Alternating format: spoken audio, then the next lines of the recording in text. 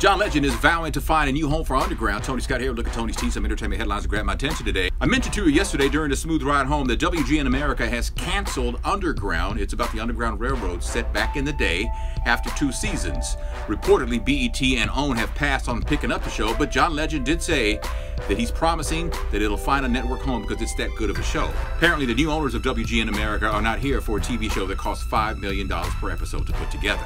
Speaking of TV shows, Kevin Hart and T.I. are doing a show for Showtime. It's a comedy called The Studio, and it follows the antics of a day-to-day recording studio. Now, Kevin Hart and T.I. will not be stars of the show, but they will make appearances. And LeBron James' home in Los Angeles has been vandalized. LeBron bought the house in 2015, hasn't lived in it much, but somebody spray painted the N-word on the gates in front of the house. Police are investigating it as a possible hate crime. They got video surveillance.